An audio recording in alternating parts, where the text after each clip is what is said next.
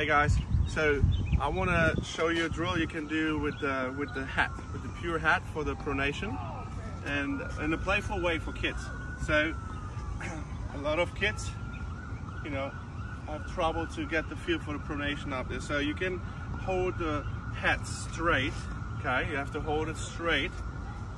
Get the arm up here, toss the ball, and catch the ball in that hat. It's really fun for the kids because when you go up, first thing that shoots up is the elbow, then the forearm, and then the last moment when we tell the kids with the racket to high five it, they have to do the same thing with the hat here to keep the ball in, because if they just go straight, the ball will not stay in the start here. Straight hat, you go in this trophy position, toss it, and catch that ball in that hat. Really fun, kids will love it. Just try it out, and thank you guys.